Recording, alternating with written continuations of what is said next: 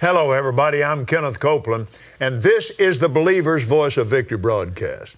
Now, we're not going to have a word of prayer. We're going to have a word of praise. Glory to God.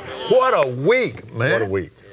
Hallelujah. Lord, thank you. Thank you, Father. Oh, you've opened our eyes in so many places and ways where we're seeing depth now and words that are coming more deeply into our hearts and minds about where this nation is right now.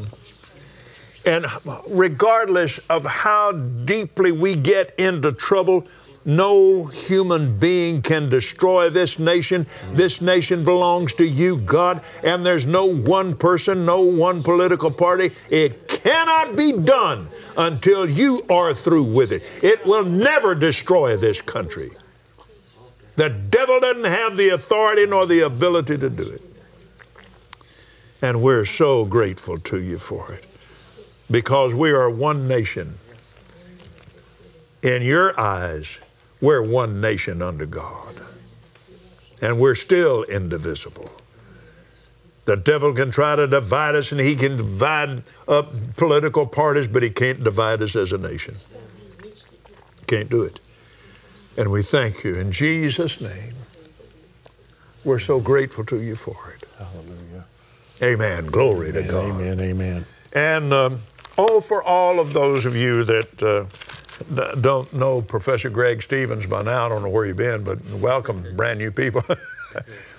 Greg Stevens is, well, you just tell them your assignment at Kenneth Copeland Bible College. I teach Old and New Testament, but the truth. I teach survey and truth, getting into the covenants and angels and demons and the things that are in the Scripture concerning what God said to us. And your love and study for the Hebrew language. Yes. I've been doing it for a long time. I'm still a student. I'm still taking classes. And I'm glad. Amen. But it's his insight into the eyes and language of rabbis, because he has very, very good friend. I'm going to tell you when you were in San Diego as a pastor. And I'm going to tell it my way because I love it. That's okay. And so, anyway, good friend, local rabbi in San Diego, right? Yes, sir. Yeah. And so Greg, Pastor Greg in that day, said, teach me your book. Isn't that right? Yes, sir. And he said, all right, I will if you'll teach me your book. That's right. Now, wouldn't you like to have been a fly on the wall? And that's... I didn't say much. Just listen. I don't know, because I could even open my mouth. I'm so... I was allowed to be part of an online rabbis forum where they would talk to each other about questions in the Word, and I never answered. I just read, just listened. Oh, my. But I wanted to learn the Word of God the way the disciples would have learned it, and so that's why I began to study Hebrew. Yeah, praise God. Amen. So, think about the privilege that our students have to learn like this. And that's the reason he's professor, not just an instructor, because of his knowledge of the Hebrew language. And anyway, I won't get any more into that, but that's what makes this so eye-opening, to know the different Hebrew words concerning sin. It's not all the same thing. Well, it's not in English either, but people don't stop long enough. Thou shalt not kill is a huge example of this. And all of you know it, but I'm going to speak to the audience. Thou shalt not kill in Hebrew is thou shalt not murder. Yes, sir. Well, I don't see any difference. Yes, you do. Yes, you do. It's that way in English. Mm-hmm. Right. There's accidental death. There is self-defense. And then there's premeditated homicide. That's correct. But killing is involved in all of them and has different connotation in a court of law. And the reason came from a different place in you. Whether it was premeditated, came from a different place, which goes to iniquity, transgression, and sin. You see that. Yes. Amen. Go ahead. Here we go. Genesis 15. We're back in this covenant with Abraham. This all started when you were given the instruction here in verse 16, in the fourth generation they shall come hither again, for the iniquity of the Amorites is not yet full. Yes. What does that mean? Why did God throw that in here? Let's continue to unpack this a little bit. I mentioned yesterday that the doves were not divided when God had them all divided, because the sages, the rabbis, teach that represents Israel. It represents not just Israel, but the covenant people. And if you read it in the Song of Solomon, where they get that from, chapter 2, there were two doves. One was placed in the cleft of the rock. Do you remember when Moses was placed in the cleft of the rock? Guys, all of the little parts connect together so that he could see the glory of God. It represents the two covenant peoples. Praise God. The two testimonies. Let's do that. Let's go to that ninth verse. Take me a heifer of 3 years old. That's a big animal. Mm-hmm. A she-goat of 3 years old. A ram of 3 years old. Those are large animals. And a turtle dove and a young pigeon. Right. He took unto him all these, and he divided them in the midst, and laid each piece one against another, but the birds divided he not. Now, I talked about that yesterday, where the larger animals, you divided them down the spine and let them fall where they would, creating a path of blood. Mm-hmm. But I didn't know why you didn't divide the birds. Israel's not to be divided. This is happening in the land. Now that little bit right there, yes. Man. And so they never will. They never do. Oh, that is magnificent information. Look at verse 11. And then the fowls came down upon the carcasses. Abram, not Abraham yet, Abram drove them away. Satan comes to steal immediately. He knew what was happening here. He's seeing this thing happening. And the birds, Jesus will teach this very thing, yes, that the birds will come immediately to steal. And so that is his natural thing of what he's doing in Abraham. But when it comes time to walk through the blood, Abraham can't do it. He's of a sin nature of Adam. And so God's going to pin him to the ground, slay him in the spirit. He's fully aware of everything that's happening, but Jesus, the glory, will walk through it. Let's say it again. We are talking about God and blood covenants. That's what's happening. Blood. Yeah. And this was the first one. This, well, for practical purpose, sure. This was the first. And then in the 17th chapter, it went from the blood of these animals to the blood of a man through circumcision. One step at a time, all representing the blood of God. And all of this had to be absolutely perfect, yes, in every way. Right. It took hundreds and even thousands of years, which seems like a long time to us. Right. To get Jesus in here. Just days to him, minutes and days. Yes. He said, but before all that happened, he said, out of your spirit, out of your inner man will come that seed. This is a substitute.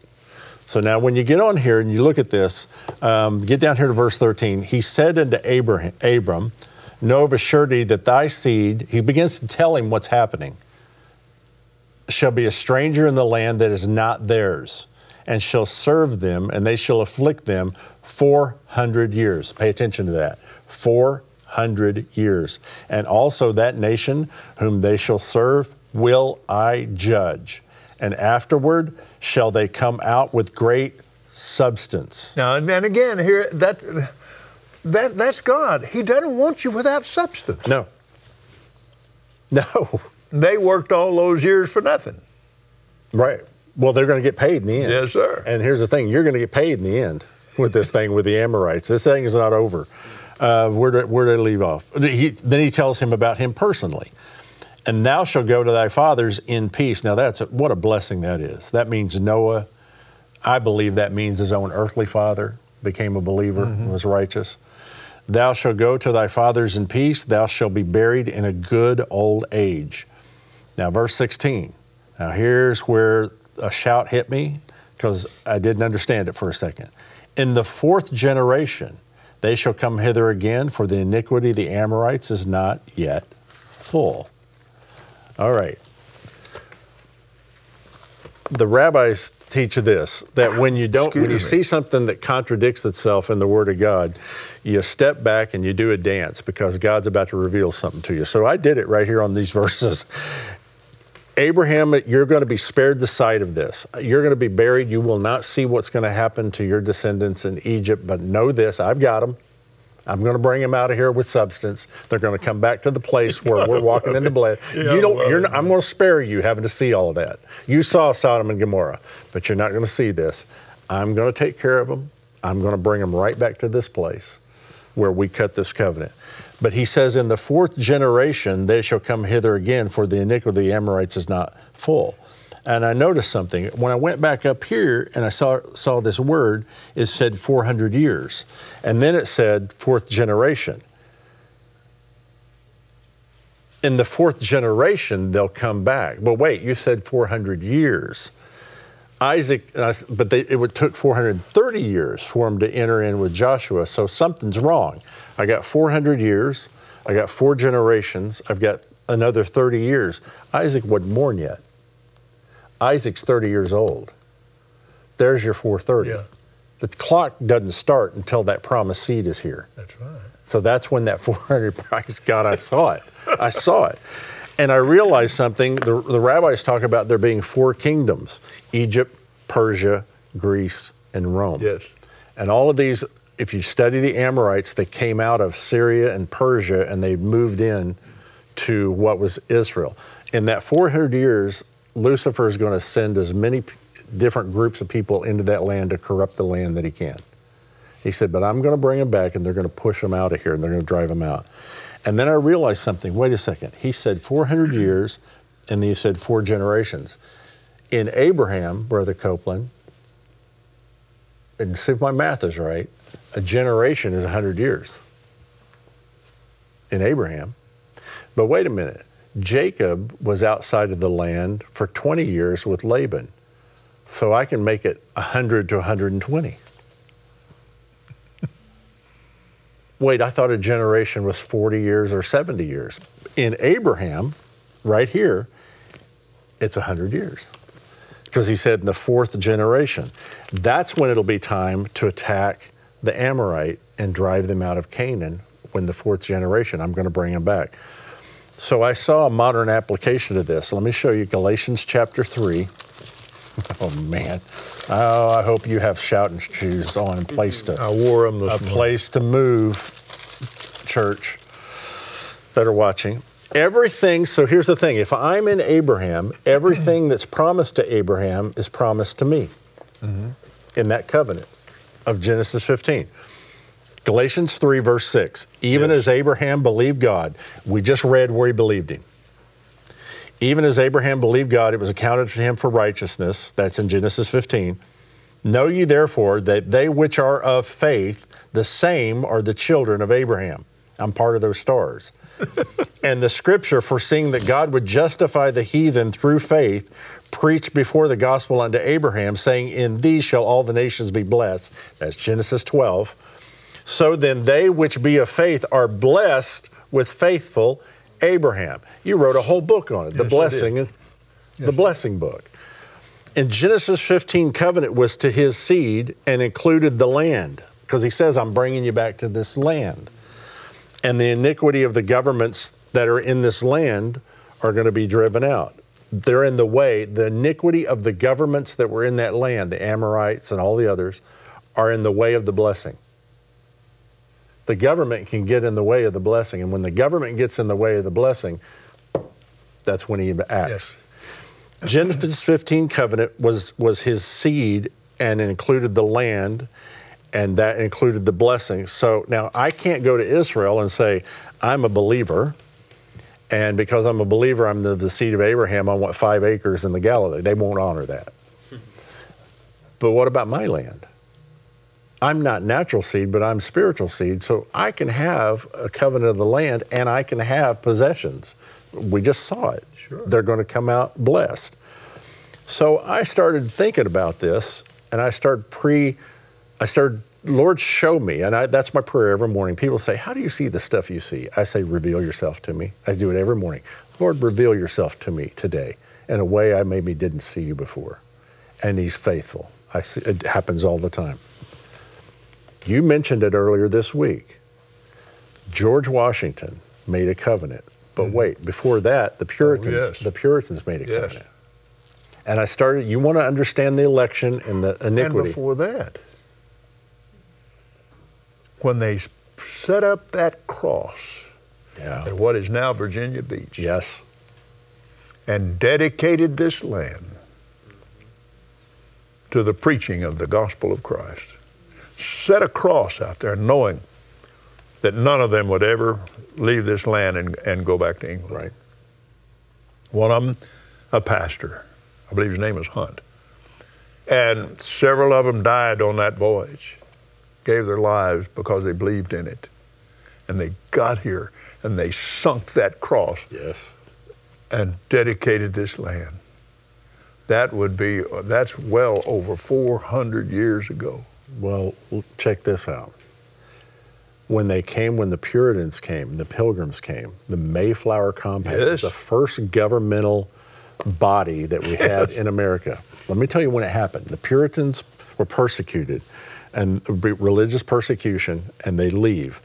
It was November, and I believe it was November the 11th of 1620. 400 years, 4 generations. Let's talk about each one of those being 100 years. So they come and they make a land covenant on this land in 1620, November of 1620, 1720, 1820, 1920, 2020 November. What happened in 2020 November in the governments of this land? I'm telling you, till the iniquity of the Amorite is full. Okay, so I started doing a little research. So you guys get chills on you? I get chills on you. A revival broke out amongst Native Americans with the Puritans in 1620. 1720, let's go 100 years. Here's the thing. If each generation, God called Abraham because he would teach his children.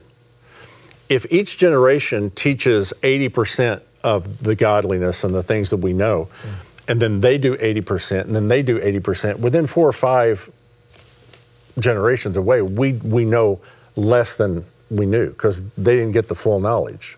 And that's what we've done. We've allowed teaching to do that. We've allowed it to change. 1720, our rights from England begin to be infringed upon, and we have the beginnings of the Great Awakening in 1720. That'll cause America to be free. That's in full swing by 1730. So that's the first 100 years. In 1820, well, what happened in 1820? Well, we're a country now. And there's a man named John Quincy Adams. Mm-hmm. And John Quincy Adams tries to end slavery.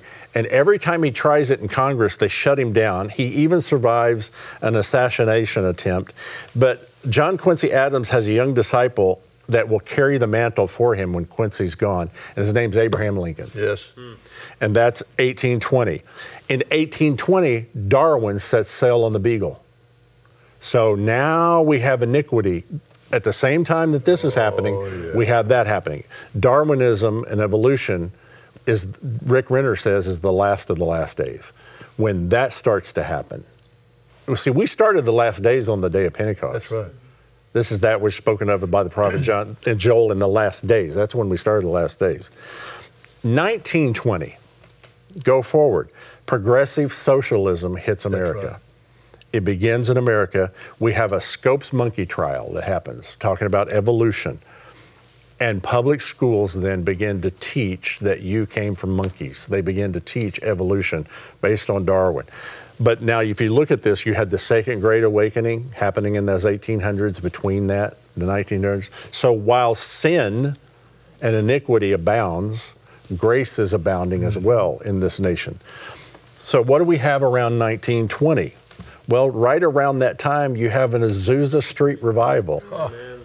You have Wichita, Kansas, where the Holy Spirit is being poured out with Parham. So while all of this negativity is happening in America and Satan is instituting his system into this country to bring her down in the 400-year mark that God prophesied. He knows what the dates are. And so while all of this is happening, we have great revival springing up in America, the outpouring of the Holy Spirit. And so as I began to look at that, Pentecostal churches all began popping up, and then we get to 2020. And in 2020, I fully believe, and this is me, I'm not speaking for this ministry, this network, that the election was stolen. I fully believe it. Well, no question. And I fully believe that there were other things that happened in this country. The prophets weren't wrong.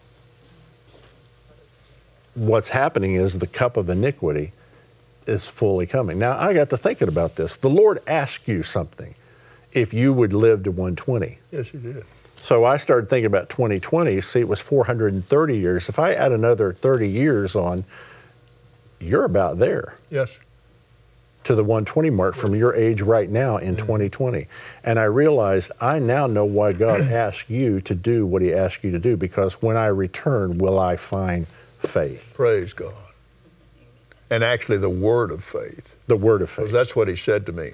I have a lot of people that live a long time, but not for the specific purpose of preaching and teaching the word of faith. So I took now, let me back the dates and I laid them over each other. Let's get over on the other side of this. World War I. Yes. That's in the 1920 era. Yes, sir. Just prior. Allenby opened up Jerusalem, and the Jews wouldn't go home. The Balfour Declaration, That's right. 1917. That's all right. of that timeline. All of the timelines in the natural line up with this timeline in Genesis 15. Now then, in World War II, in World War II, the only nation that came out of World War II was the nation of Israel. Yeah. And it was established. God created nation, Yes. not a UN created nation. Yes. It was 1948. And the United States was the deciding vote.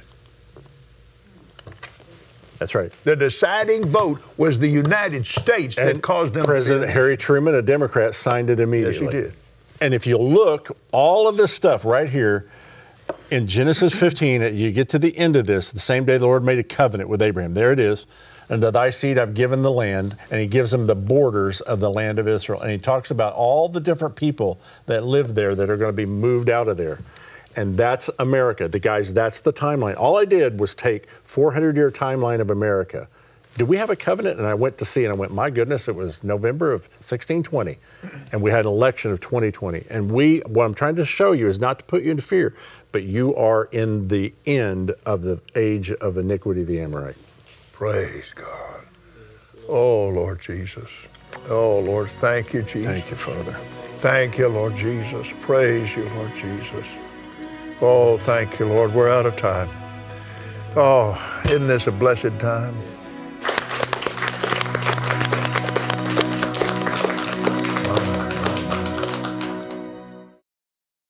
We hope you enjoyed today's teaching from Kenneth Copeland Ministries. And remember, Jesus is Lord.